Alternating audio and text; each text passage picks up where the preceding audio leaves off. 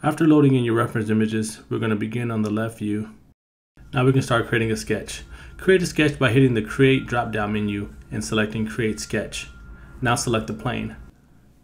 Now that we're in sketch mode, we're going to hit the Create drop-down menu, go to Rectangle, 2-point rectangle, and we're going to start from the bottom right of the reference. Move the mouse slightly and enter 14.033, hit Tab, 14.575 and press Enter. That should give you a rectangle matching your reference.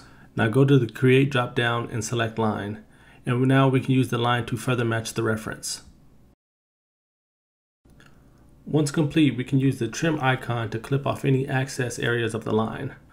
Under the Canvases drop-down, we can toggle on the front reference image. Left-click on the sketch to select it. Once selected, right-click and go to Press Pull to extrude it. Now enter the value 7.061 and change the direction from one side to symmetric and click OK. Now go to the front view and compare the body with the reference.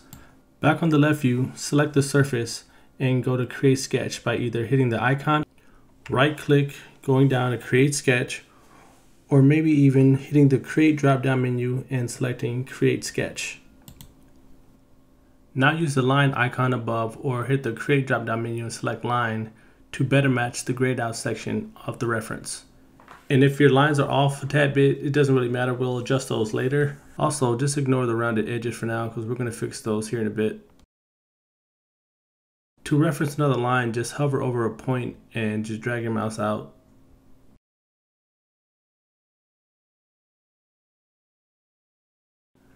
Now we can start adjusting some of the lines that are a bit off by left-clicking and dragging them.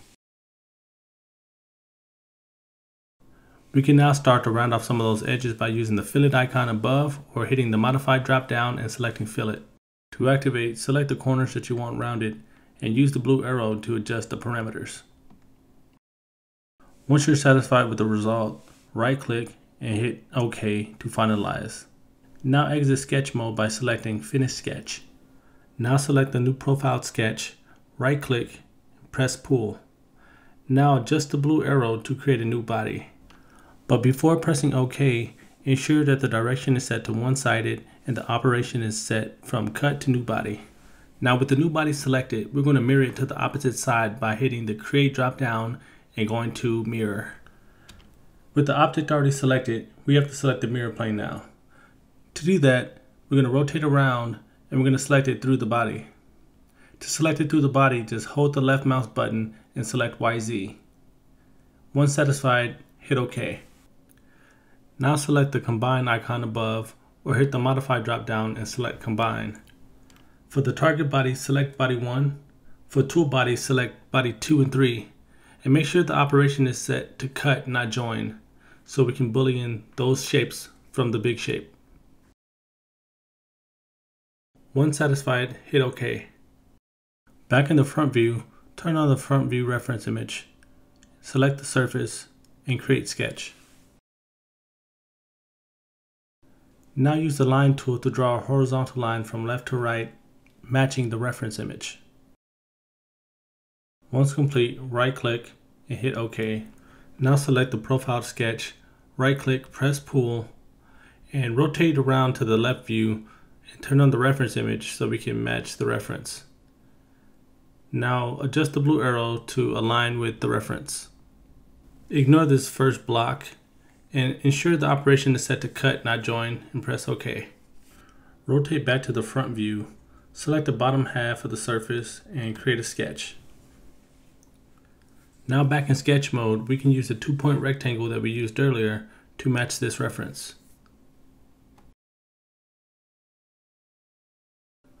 Now go to the Create drop-down and select Rectangle Pattern. Double-click to select the profile, then use the blue arrow to duplicate along path. Once satisfied, click OK. Hold down Shift while selecting to select multiple. Right-click, go to Press Pull, and drag the arrow closer to the body to create a cut. Ensure the operation is set to cut, then press OK. Back in the front view, select the upper half of the surface and create a sketch. Now use the 2-point rectangle to match the references panel. Also, leave a little gap in between the panel and the orange area. Once complete, right-click and press OK to finalize. Now select the surface and right-click and press Pull. Now you'll see why I said to ignore this area earlier, because now we're creating that panel. Once we're satisfied with the matching of the reference, make sure the operation is set to New Body, not Join. Now back in the front view, we can select the surface of the panel and go to Create Sketch. Now we can use the 2-point rectangle that we were using earlier to start outlining some of the reference.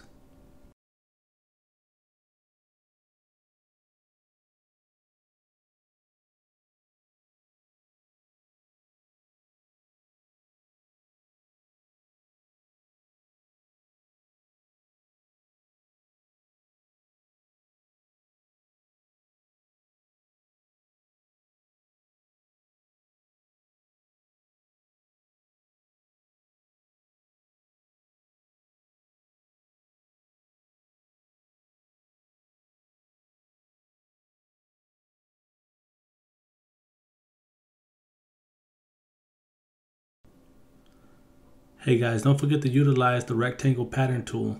It'll save you a lot of time and headache.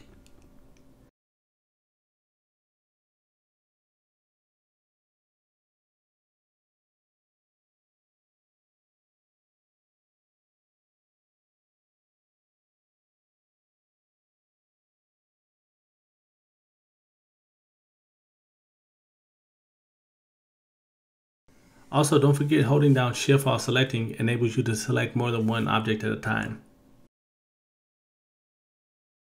Now let's press pull these selections and bring them in so we can make some cuts.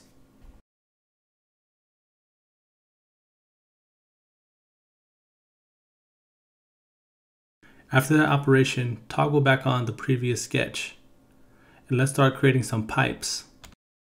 Go to the Create drop down and select Pipe. To activate, select the line that you want to be a pipe and use the blue arrow to adjust the parameters. Once satisfied, ensure that the operation is set to cut so we can boolean this operation. To repeat the previous action, right-click and go up to select Pipe.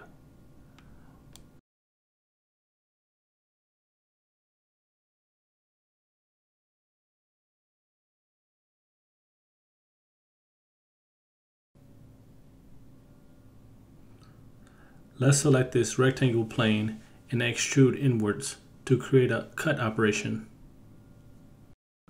Now let's select the smaller rectangle and create another extrusion, but this one will go out instead of in. Also, make sure the operation is set to join, not cut nor new body. Now we're going to select the surface of the new rectangle we just extruded and we're going to create a sketch. Now I'm going to use the circle diameter circle to outline the reference. Once satisfied, we're going to right click and press pull and do a cut operation.